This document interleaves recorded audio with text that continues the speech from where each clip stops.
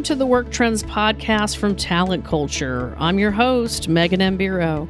Every week, I interview interesting people who are reimagining work. And be sure to check out our Work Trends Twitter chat events calendar located at talentculture.com on the podcast page. Welcome to you for being part of the Talent Culture Work Trends community. Today's podcast is sponsored by Tidy, and we are talking about unifying HR systems. For so many decades, HR systems were created to support payroll, benefits admin, and talent management. Well, breaking news, times have changed, and now HR systems are more important than ever before in order to support a company's talent strategy. There are several distinct types of HR systems available, and it might be difficult to determine which one is best for your company right now. I get it. However, there can be no mistake about it. In HR systems that contribute to a good employee experience are 1.3 times more likely to perform better.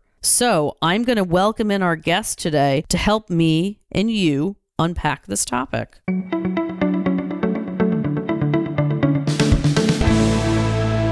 Kiran Menon is the CEO and co-founder of Tidy, an employee experience solution that connects, unifies, and automates HR processes and technologies for a simplified employee experience. During his 17 plus years of experience in consulting and sales, he has worked across multiple geographies, including Europe, USA, Asia, leading teams at Opera Software, Case Consulting Group, and Technology Holdings. Tidy has transformed EX for leading employer brands across the world, such as Unilever, AB InBev, Swiggy, Genpact, and EXL, to name a few. With that, I am so excited to introduce you here. So welcome. Thank you, Megan. Thank you so much. And it's an absolute pleasure being here. Where are you located around the world? I mean, we're all remote these days and dispersed. So tell us, where are you calling in from? Oh, I'm actually right now in Bangalore, India. But pre-pandemic, it was half my time probably traveling and half my time over here where most of our team is. Excellent. Well, listen, let's dive right into it. We got a lot to uncover. Tell us more about Tidy's work in unifying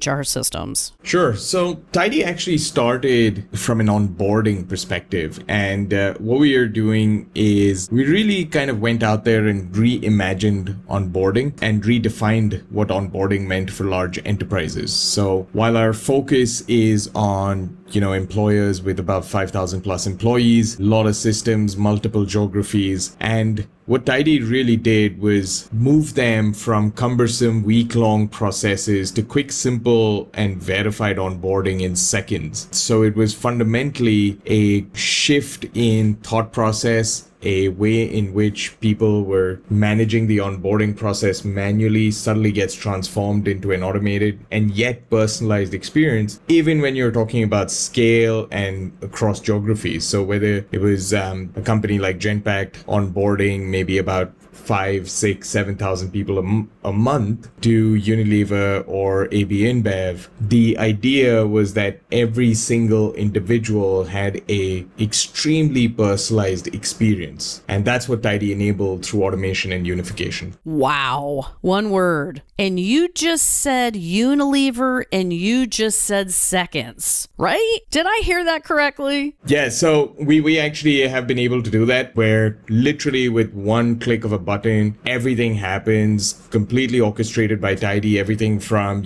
asset allocation to badging to compliance, all of that just runs automatically once the recruiter or the HRBP kind of clicks on get started with onboarding. What particular examples and use cases have stood out to you in your years of experience? I think, I'll dial back a little bit and also touch upon why we kind of started Tidy. I think the three co-founders, none of us had HR experience. I mean, we're all from three very different fields of work, coming from sales, consulting, design, technology. And the one common problem or one common kind of frustration that we had was that while we had the best tools and the best resources to go out and sell and, market to prospective customers, once they become customers, have the best data analytics to make sure that they, continue to be a customer and keep upselling. When you looked internally, there was a lack of that cohesiveness from a data infrastructure perspective. There was a lack of cohesiveness from an experience perspective when you think about, your employee experience. And so what we were kind of tasked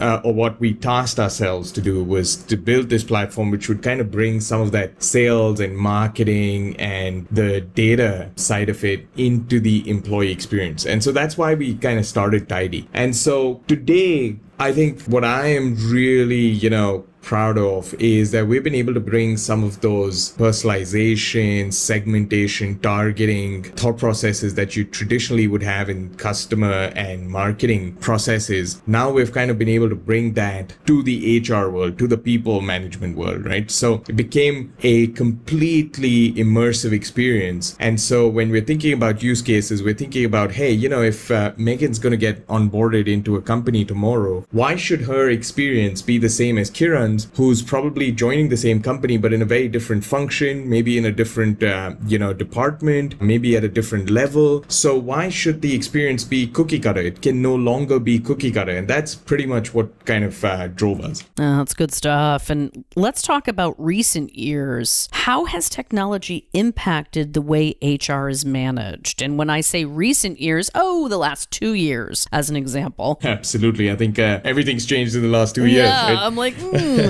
big topic. Yeah, exactly. I think, there's been a huge proliferation of multiple apps in the workplace. Suddenly post-April 2020, all companies globally scoured everywhere to look for different type of applications that could digitize processes, that could automate processes, that could deliver a digital first experience. And you would have had all of those, nice to know words being thrown around everywhere. And there were apps being embraced for all of that. But I think what's really happened is there's been a sudden influx of too many apps and too many systems, which overcomplicates the process. And you could imagine a organization, which has 100,000 people, and what they would basically have to deal with when they're thinking about setting up a process with so many different apps. And so I think that's probably one of the big things that's happened over the last 2 years is technology has impacted HR pretty massively, but also it's brought about a lot of concerns and issues and frustration. So it hasn't really been that sweet pill that everyone thought once they pop, everything is going to be great. So I think there is a lot of reality check happening in 2022 as well. And this may be the same conversation that we can just extend, but COVID-19, what lasting effects is this going to have on HR systems? I think the positive spin of this is that a lot of companies have been forced to really reimagine their employee processes and try and do away with manual work. And that's been the positive spin on it, is that HR teams in the last 2 years have struggled to deliver the kind of experience that they were used to, because it's no longer possible for me to just walk into my HR's cabin and have a chat with, my HR BP or with my CHRO or whoever it may be. So they've had to adapt into a technology first world. And I think that's been the positive spin from a COVID perspective.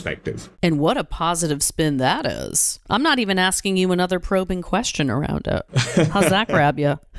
So how do you think, or I'll even do we think for a minute, and thank you out there to the Work Trends community for being such a lively audience for us. What do you think about the unification of HR systems? How is this affecting business? Is that different from HR, or are we talking all the same stuff here? I think it goes beyond HR, and fundamentally that's what we've kind of seen. So I'll kind of stick to an example that, we often see with large enterprises that we work with, and especially from an onboarding perspective. If you think about onboarding, everyone assumes it's an HR problem, but it really isn't. If you look at the breakdown of tasks and processes, maybe about 40 to 45% of it is actually HR. Then there's about 35-40% of processes which are IT related. Then there's admin and operations and, financial systems that kind of come into play. So it's really multifunctional when you think of the employee experience, right? Especially from an onboarding perspective. And so I think that is fundamentally one of the big ways in which it has affected business, is that when you think about unification, you're no longer suddenly thinking of just HR in isolation, which was the case previously. But now you're starting to say, hey, how do I bring my payroll and my HCM and my,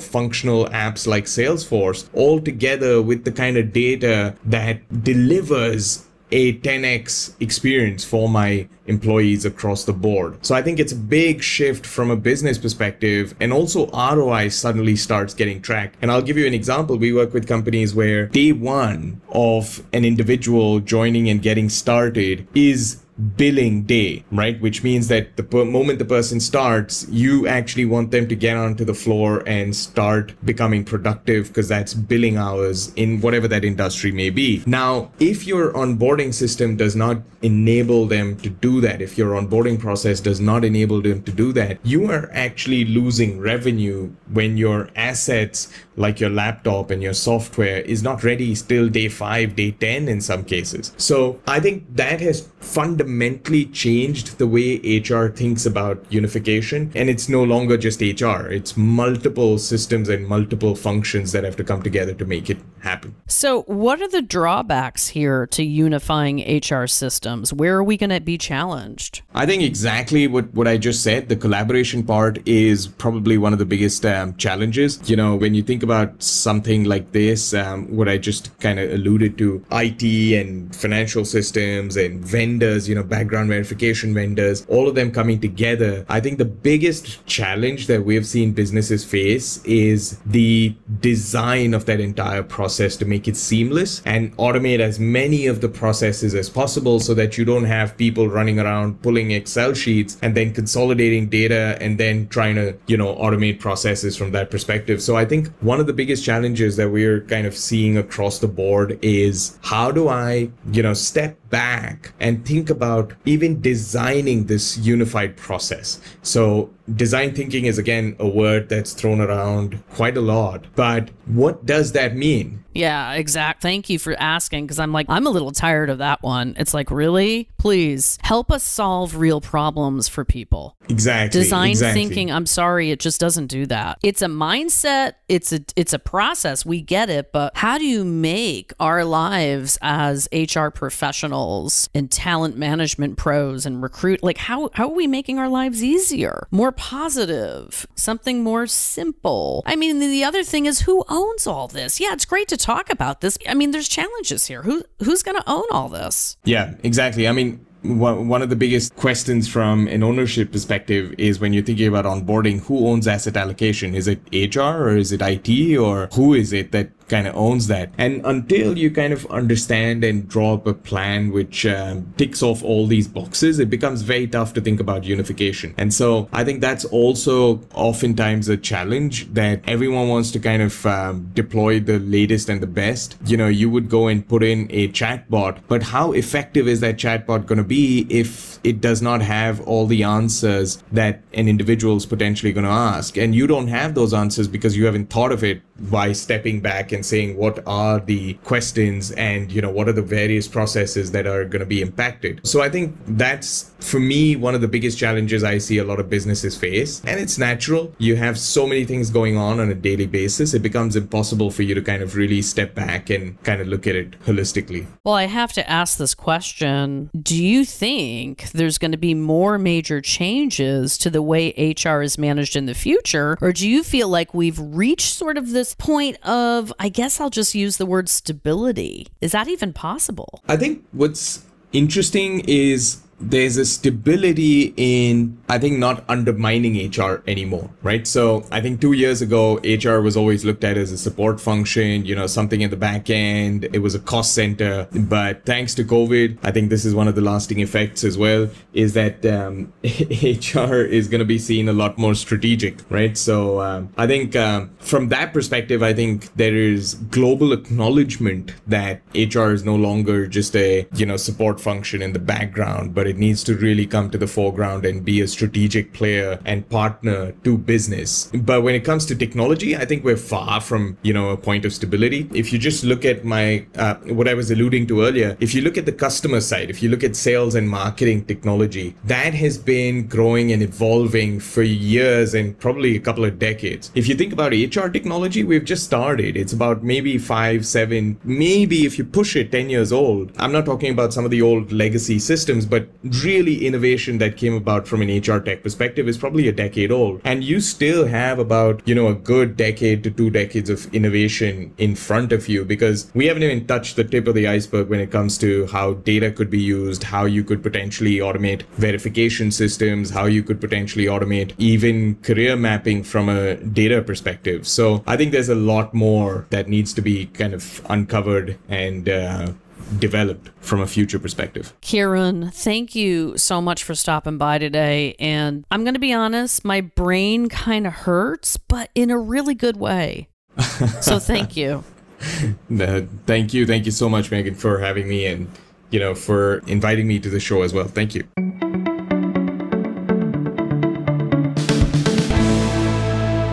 Thank you so much for tuning in to the Work Trends podcast, your favorite source for all that's new and exciting in the world of work. If you love what we do here, make sure to share our podcast with your friends, your mom, your dad, your sister, your brother. Oh, did I forget anybody? And don't forget to tune into our next episode. Catch up with you next time, friends.